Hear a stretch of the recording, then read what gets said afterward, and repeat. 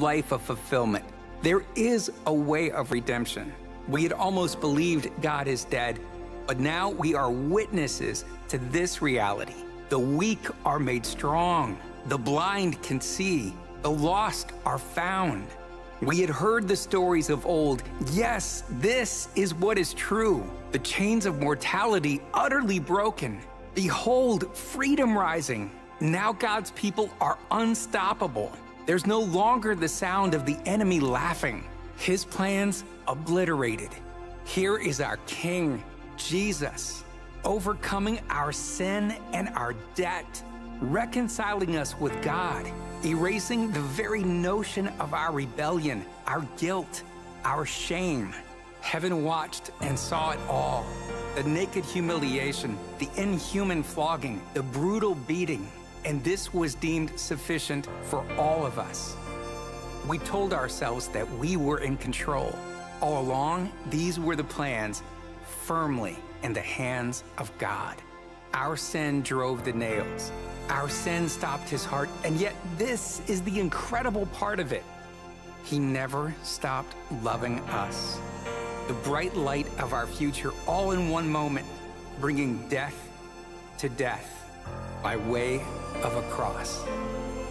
This is the story of Jesus, the Son of God, an innocent man putting to an end the wrongdoing of all humanity.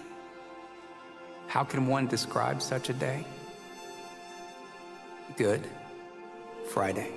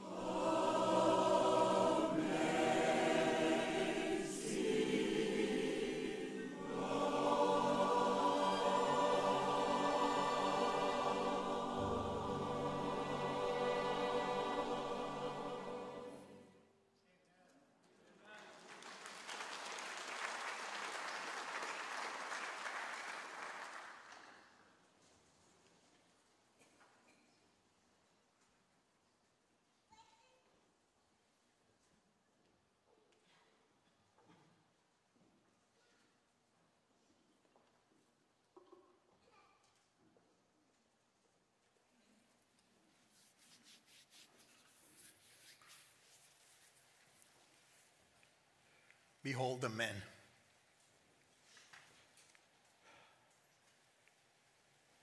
Look at him. Observe him.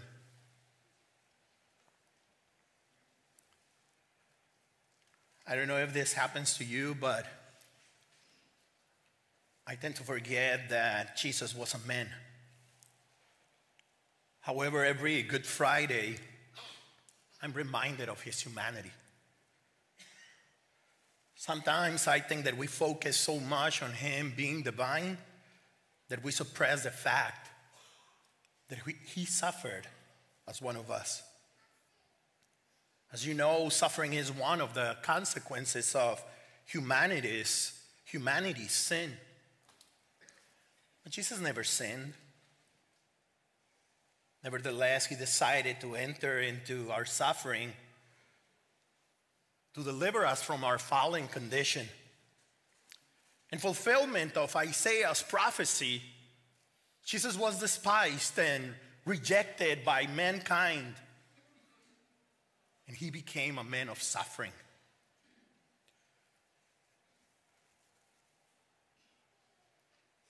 After the Roman soldiers took turns striking Jesus and saying to him, "Hail, King of the Jews," Pilate brought him out from the palace to meet his accusers and said to them, in verse 4 of John chapter 19, "See, I am bringing him out so that you may know that I find no guilt in him." And then he said to them, "Behold the man." I want us to take a moment to behold Jesus.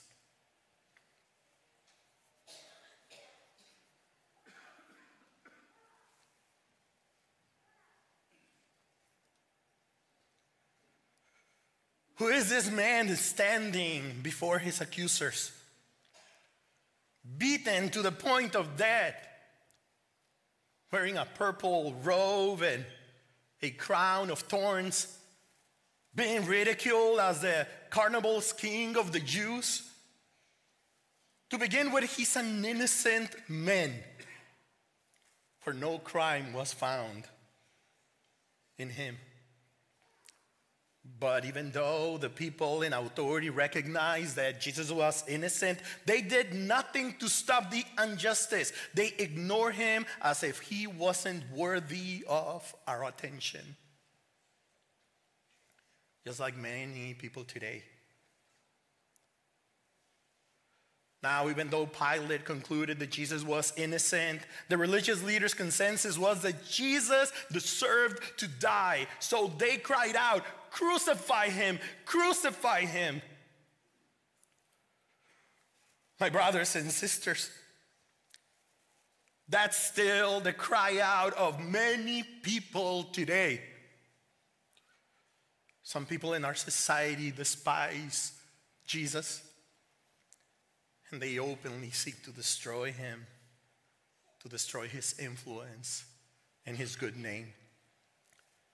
In this case, the religious leaders told Pilate that they wanted Jesus dead because he had made himself the Son of God.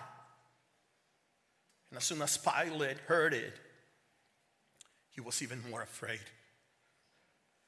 I don't know if Pilate was afraid of the religious leaders causing a rebellion, or maybe he was afraid of making a wrong decision about Jesus. Who really knows? Most likely it was the latter.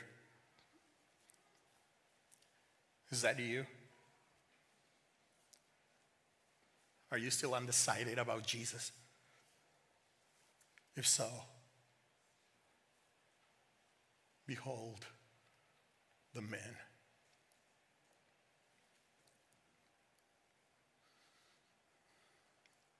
Considering him who endures such hostility against himself that we won't have to go through life without hope. But Pilate wasn't searching for hope. Pilate trusted his power. He was intrigued though. He approached Jesus again and asked him in verse 9, "Where are you from?"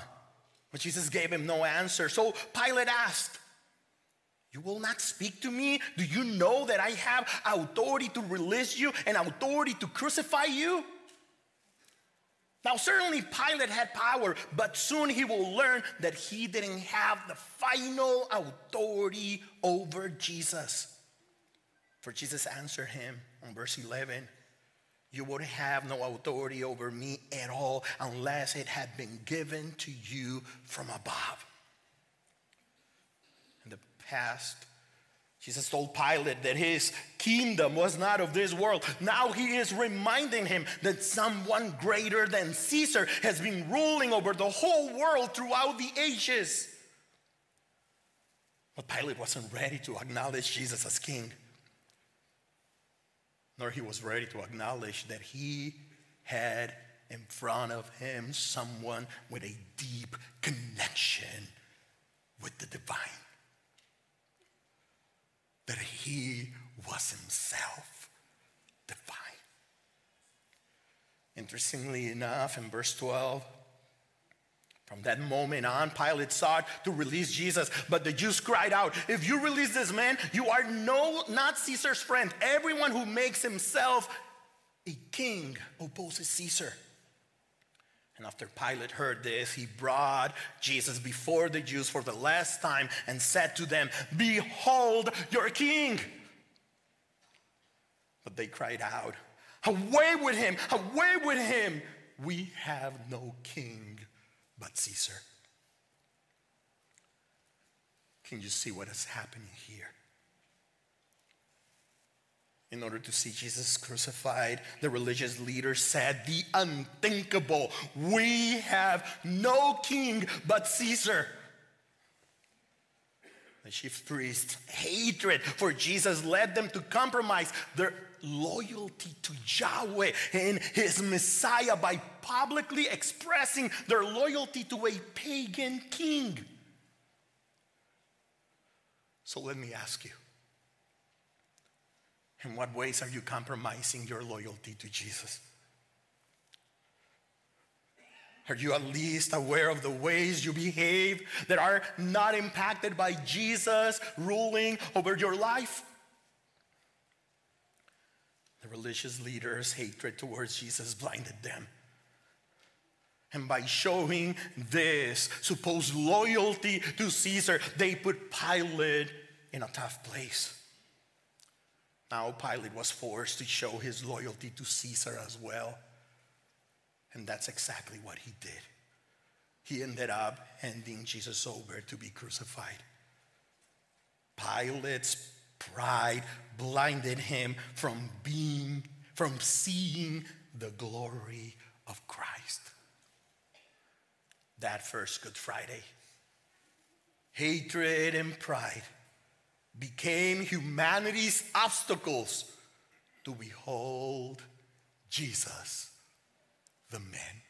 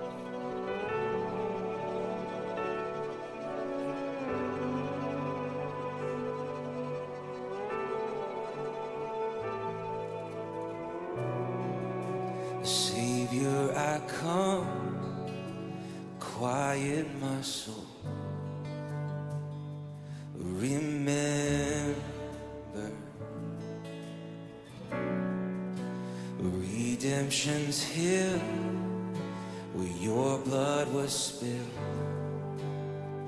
for my ransom. Everything I once held dear, I count it all as loss. Lead me to the cross where your love poured out. Bring me to my knees, Lord, I lay me down. Rid me of myself, I belong to you. Oh, lead me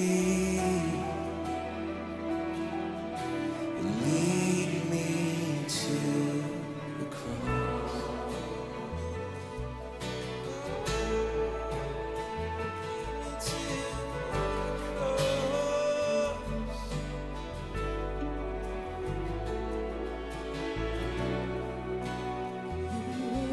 As I tempted and tried,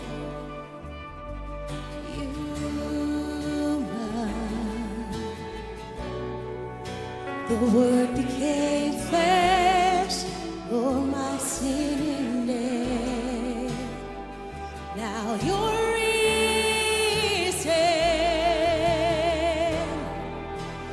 Everything I once held dear, I counted whole as lost.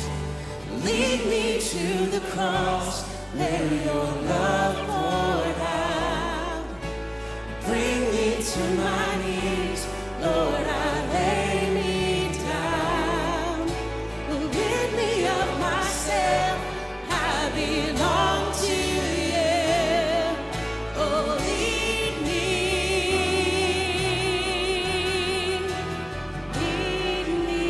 to the cross.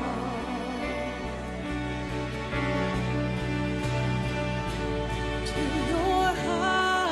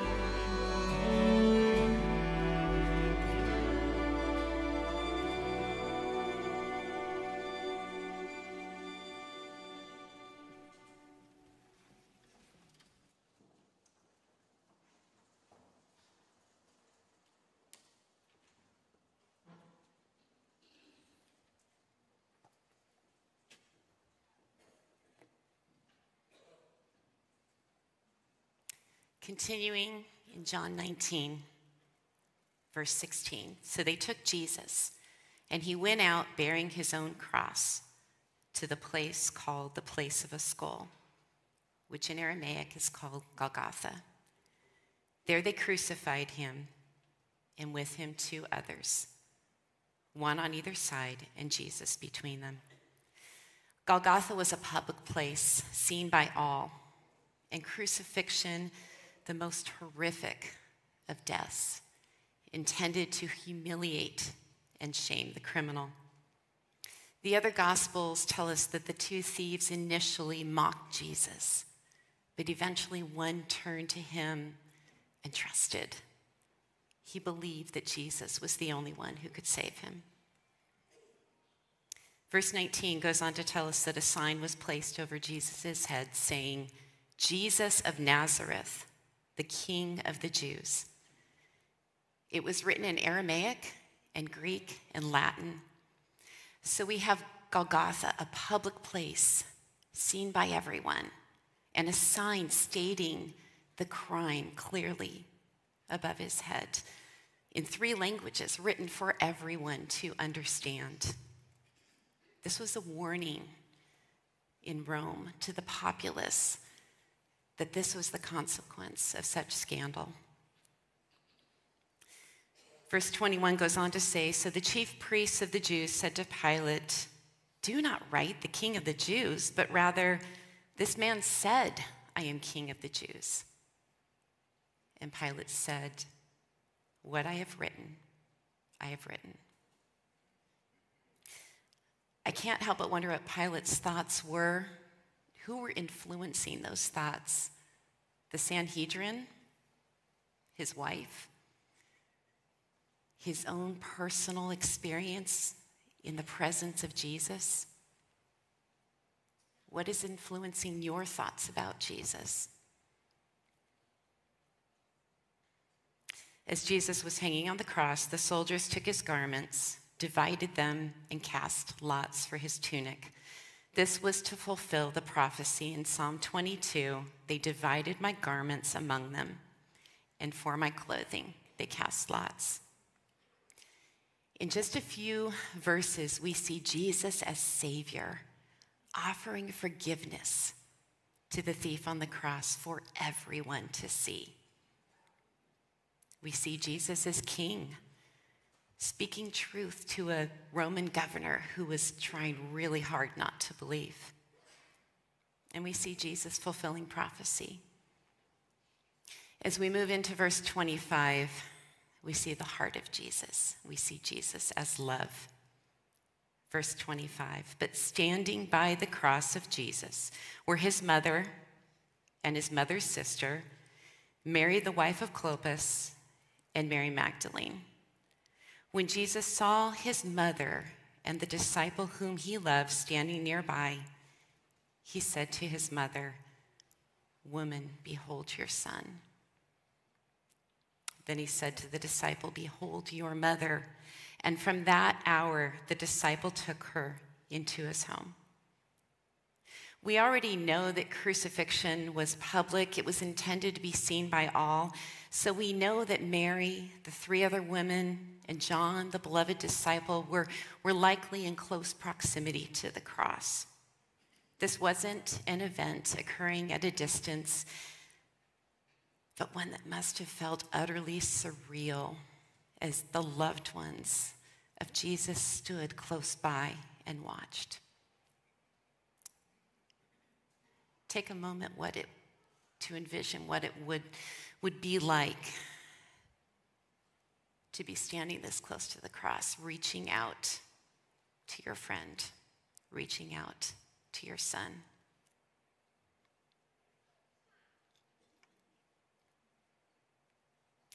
In our culture, calling someone woman can come across as forceful or lacking respect, but that was not the case in the Hebrew culture. Woman was a term of endearment.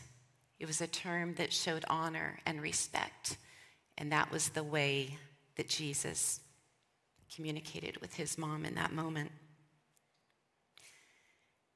As the mother of 4 sons, I can't imagine what this would have been like to see your child suffering in such a way.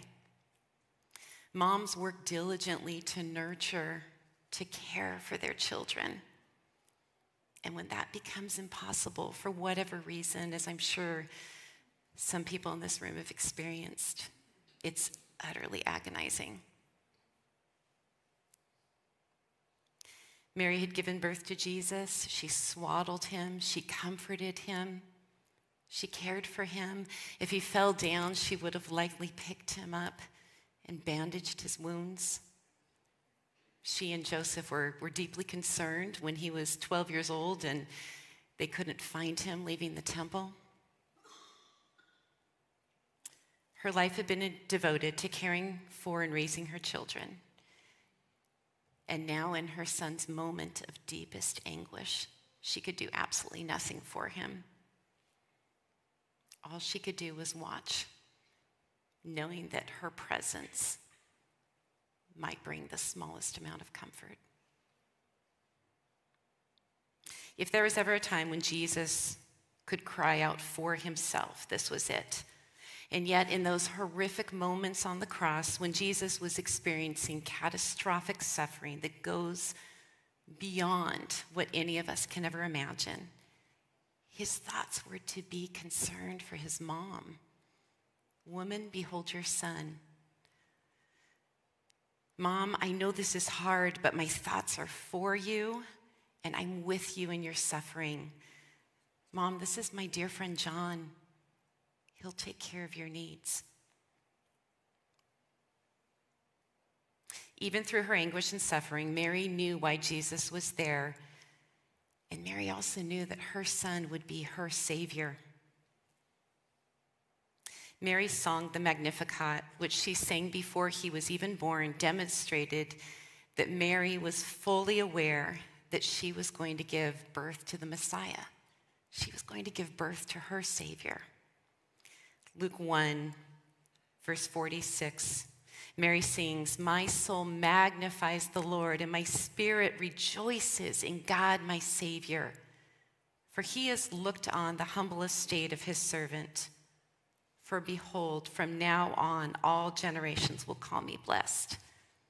For he who is mighty has done great things for me, and holy is his name."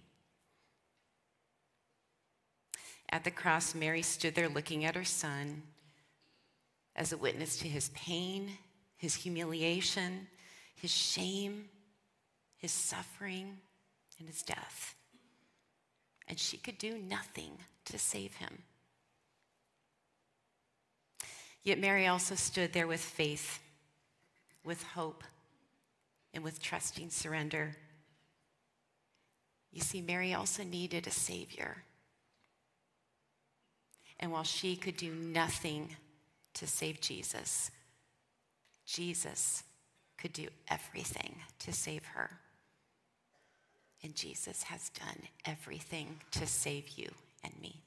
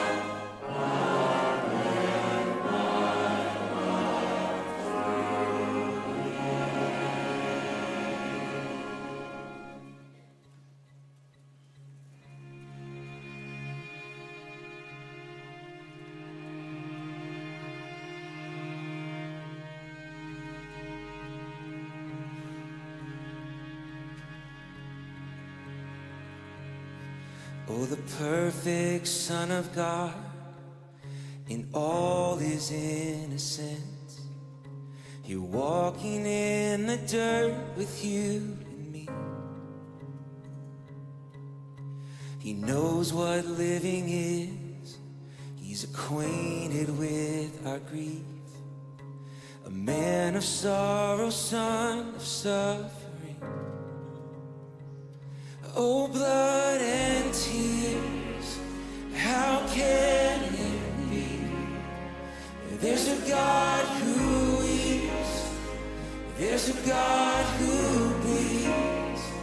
Oh, praise the one who would reach for me. Hallelujah to the Son of suffering.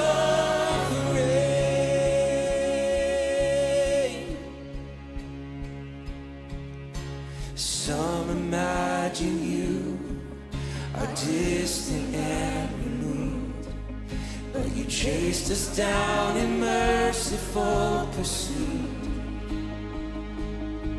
To the sinner you were grace, and the broken you embraced. And in the end the proof is in your wounds.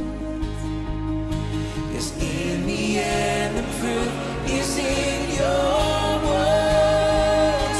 Oh, blood and tears, how can it be that there's a God who weeps, there's a God who bleeds. Oh, praise the one who would reach for me. Hallelujah to the Son of suffering.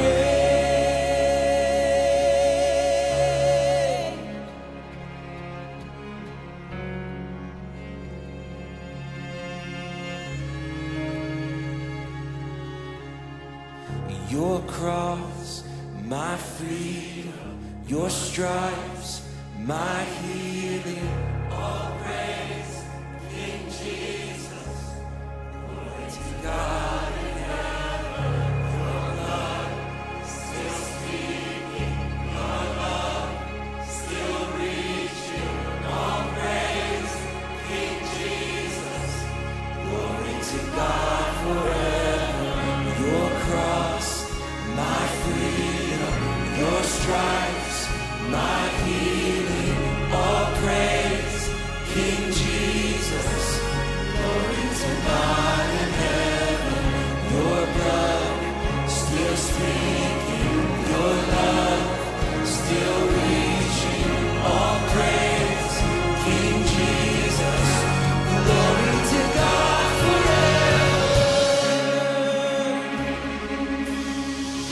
Your cross, my freedom, your stripes, my healing. All praise, King Jesus. Glory to God in heaven. Your blood still speaking, your love still reaching. All praise, King Jesus. Glory to God forever. Glory to God forever. Glory to God forever. Oh, forever. Glory to God forever.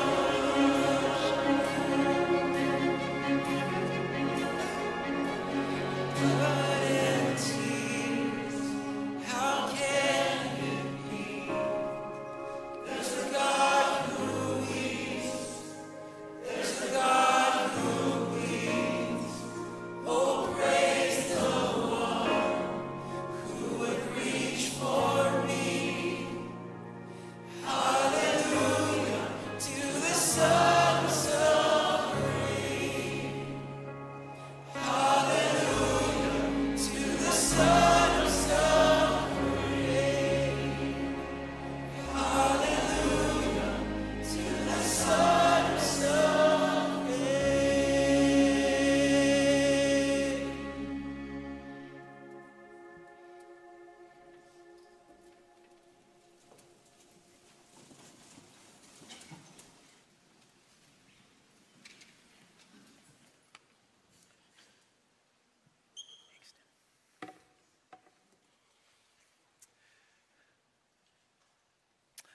Don't let that phrase pass you by.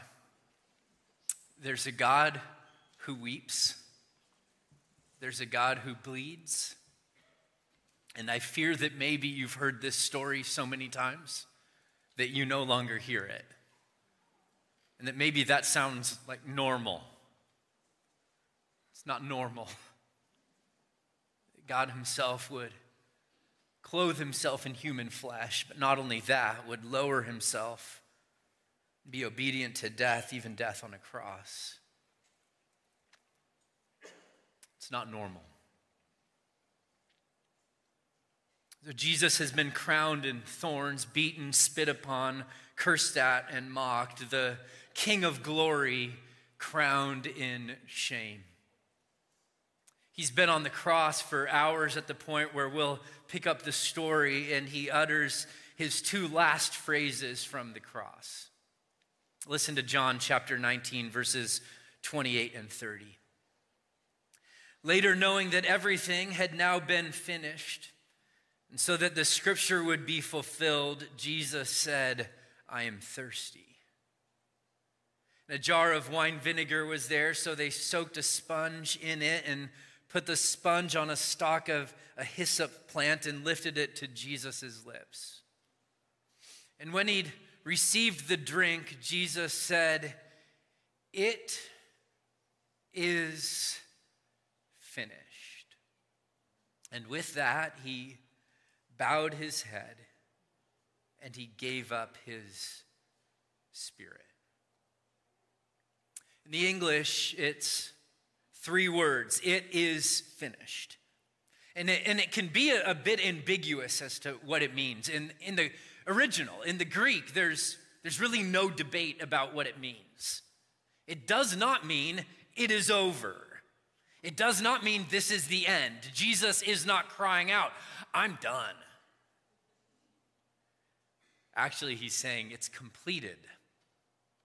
It's finished. Victory. See, there's a big difference. In the moment that the enemy thinks he's won, Jesus actually declares victory. It's finished. He set out what he had come to do. He's claiming as he breathes his last breath that he has accomplished the very reason that he came into this world. Now, my guess is that you have finished something that you've worked at for a long time. Maybe it was a degree. It is finished. Maybe it was when that final child left home, right before they came back, you announced, it's finished, right? You retired from a job, it is finished. I think we know that feeling. It is finished. A few weeks ago, I ran, at least that's what I call it, I ran a half marathon at Lake Hodges, and when I crossed the line, I wanted to yell, it is finished. Maybe that's a bad example because I sort of felt like I was finished too. But I think the natural question we probably should ask is, what is finished? What is Jesus finishing on the cross? Let me give you 2 things Jesus is finishing. Number 1, he's finishing the taking away of the sin of the world, your sin and mine. When John the Baptizer first saw Jesus coming, he pointed at him and said, behold, the Lamb of God who takes away the sin of the world. John declared from the first moment he laid eyes on Jesus that Jesus' mission was to remove sin. And up until that point, people didn't know how exactly that mission would come to fruition or to be accomplished. But there, hanging on the cross, declaring it is finished, Jesus tells us that's exactly how he would accomplish his mission of taking away the sins of the world. Arms outstretched, love, holding your sin and mine. We know that's what Jesus was doing because those 3 phrases in English, those 3 words in English, it is finished, are actually one word in Greek. It's the word tetelestai, and it's actually an accounting term. It means to be paid in full. See, the scriptures are clear in using this metaphor or picture of our sin accumulating a debt that you and I could not pay. Friends, the good news of the gospel is that because of the blood of Jesus, you don't need to pay the debt of that sin. That's exactly what he does on the cross. So the Apostle Paul would write to the church in Colossae and say, and you, and I would say it to you today, were dead in your trespasses and in the uncircumcision of your flesh, but God made you alive together with him, having forgiven all of our trespasses. How did he forgive our trespasses? By canceling the record of debt that stood against us. With its legal demands, he set it aside, nailing it to the cross. There was a record of debt that stood against you and that stood against me. But when Jesus hangs on that cross, his blood drips onto that ledger, and instead of painting it in crimson red, it washes it white as snow. Because of the completed, it is finished work of Jesus. His completed work means you are completely forgiven. There is no sin left to atone for if you are by faith in Jesus. You might get a note from the IRS saying you owe more taxes, but you will never get a note from God saying we've made a mistake, you owe more for your sin. The accounts receivable department in heaven is closed for those who are by faith in Christ. Jesus paid it all. All to him I owe. Sin had made a crimson stain, but he washed it white as snow. Oh, you guys, this is such good news. This is such good news. Because it means that if he has paid it all, then we don't need to hide our failure or our sin. That we can come in honesty knowing and confessing, but knowing that we are forgiven because of the finished work of Jesus. He puts an end to guilt and shame. Therefore, there is now no, not like a little bit or not like a little bit, just a tiny bit. There is no condemnation for those who are in Christ Jesus.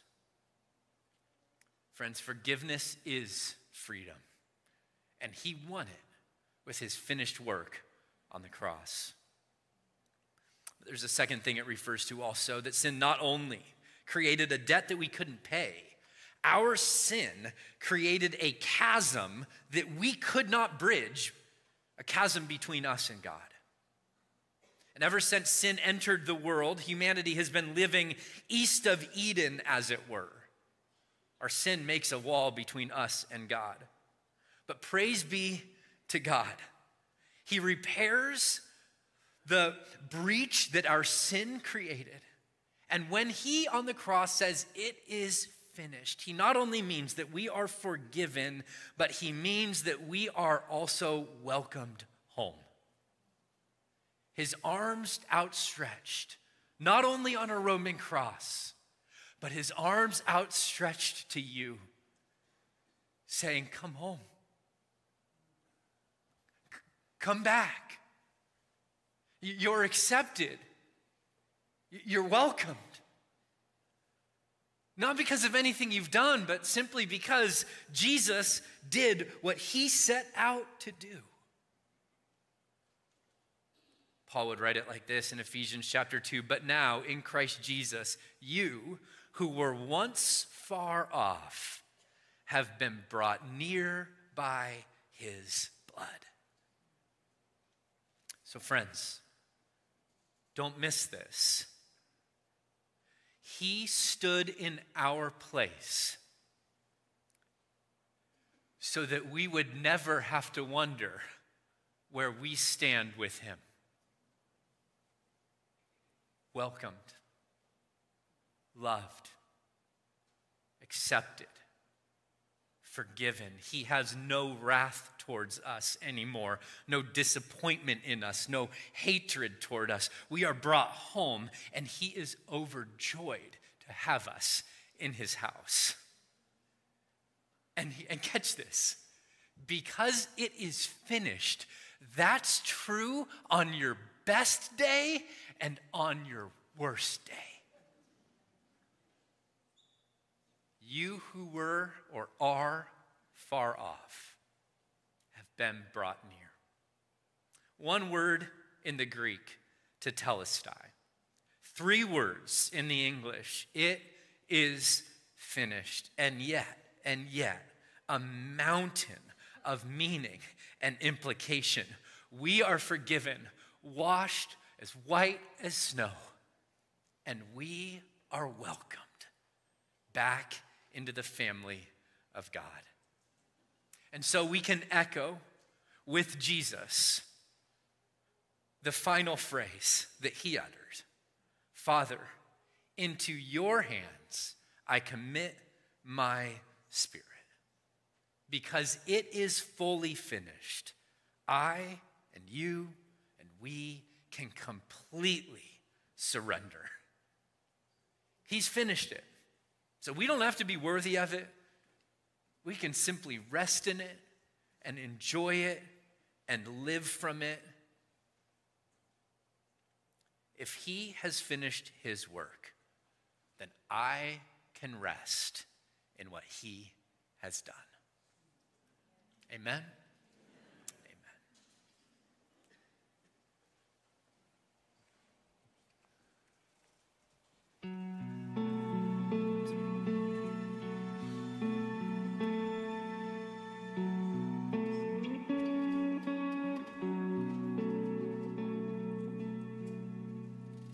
Behold the man upon the cross, my sin upon his shoulders.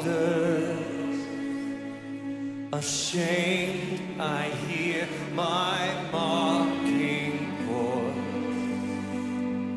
call out among the scoffers.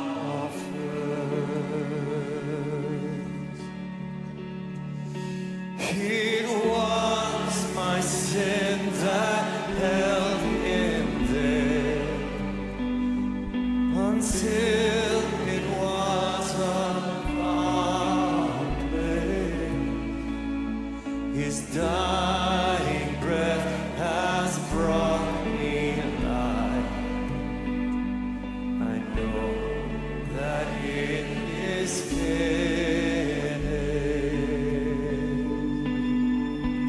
Oh, I know.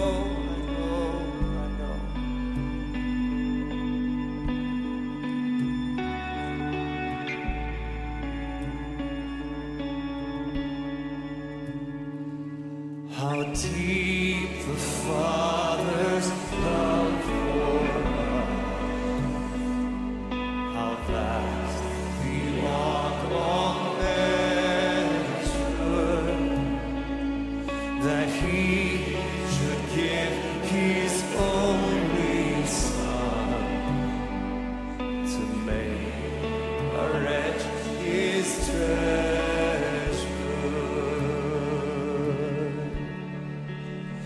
And why should I gain from his reward? I cannot give an answer, but this I know with all my heart. His blood paid my ransom.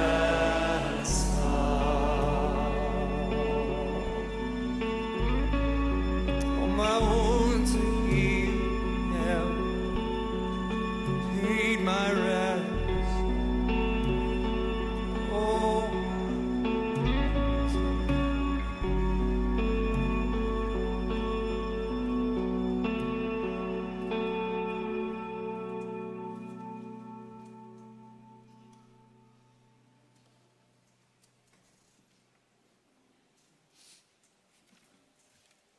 What should I gain from his reward? I've got no answer for that. But this I know with all my heart, His wounds have paid my ransom. And every time we go to the table, we get to remember the sacrifice that he made, the love that he displayed, and the freedom that he purchased for us. And we get to remember that we step into it freely by his grace.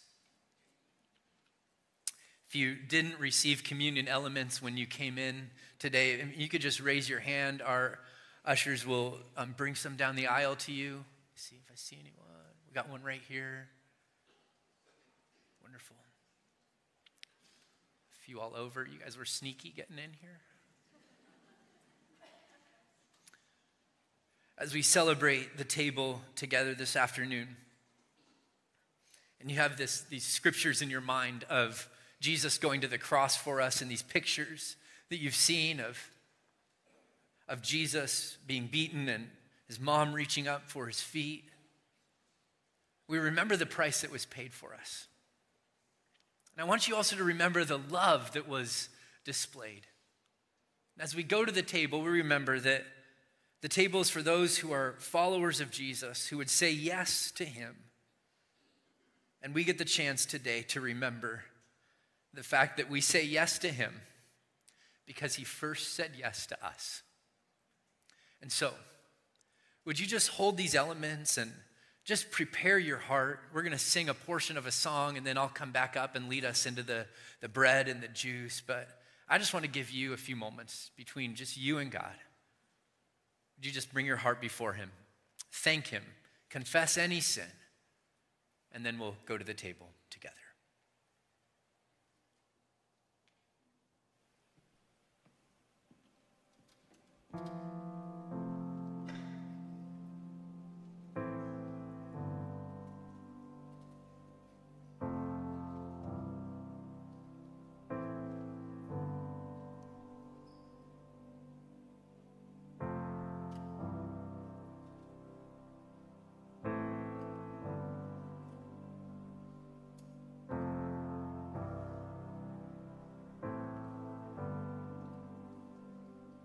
This is communion, your body broken, the cup we're drinking is bittersweet,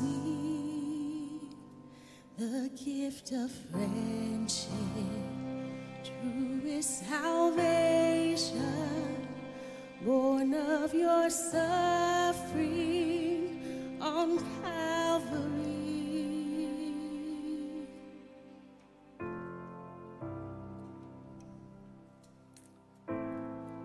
On the night that Jesus was betrayed, he took bread and he broke it and he gave thanks.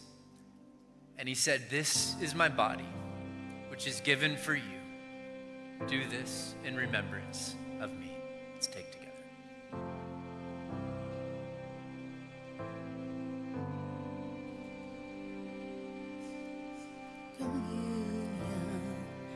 Your body broken, the cup we're drinking is bittersweet, the gift of friendship, truest salvation, born of your suffering on Calvary. We remember the sacrifice of love.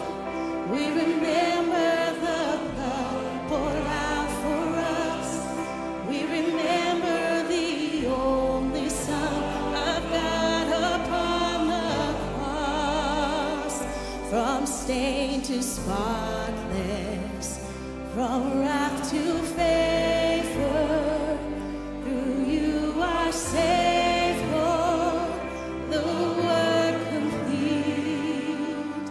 In full repentance, led by your kindness, partake of presence as we receive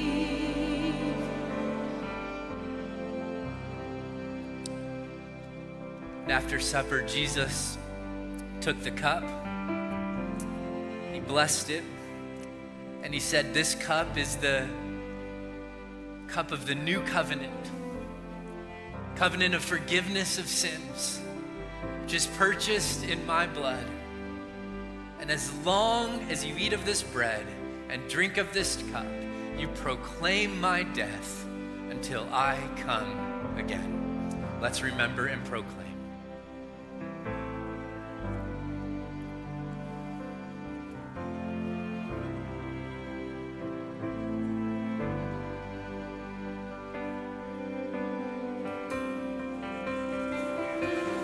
The sacrifice of love, we remember the blood poured out for us.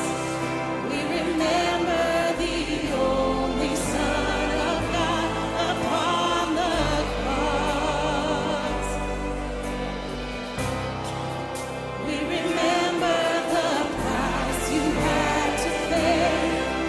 We remember the wounds that made a way. We remember the Lamb for all was slain upon the cross.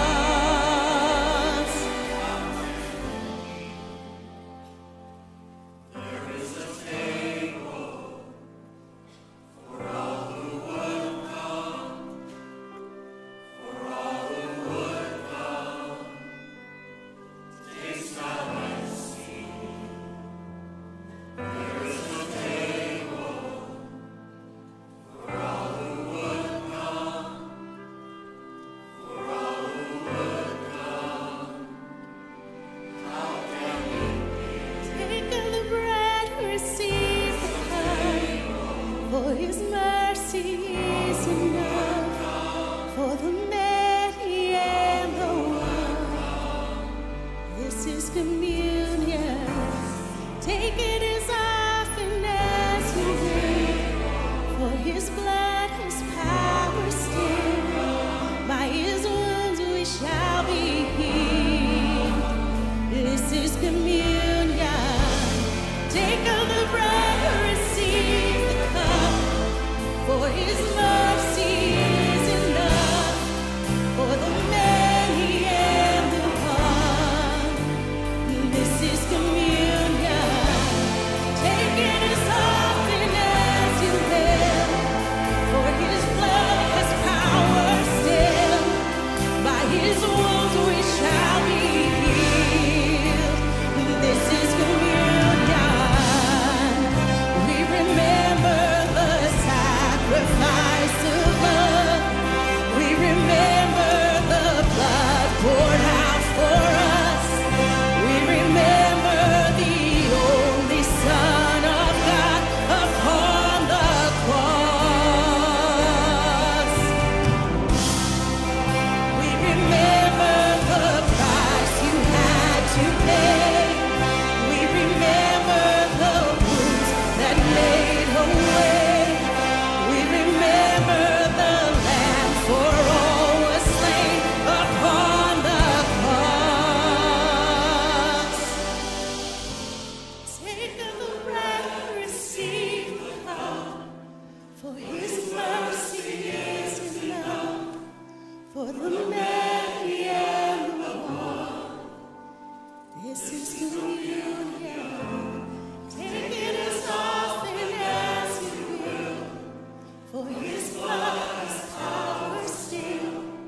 By his wounds we shall be healed. This is communion.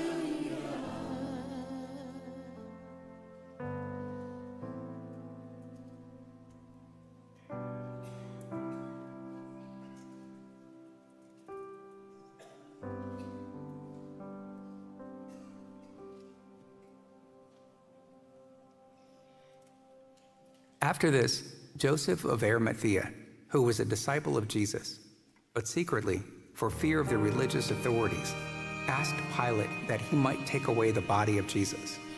And Pilate gave him leave. So he came and took away his body. Nicodemus also, who had at first come to him by night, came bringing a mixture of myrrh and aloes, about 100 pounds weight. They took the body of Jesus and bound it in linen clothes with spices, as is the burial custom of the Jews. Now in the place where he was crucified, there was a garden, and in the garden, a new tomb where no one had ever been laid. So because of the Jewish day of preparation, as the tomb was close at hand, they laid Jesus there.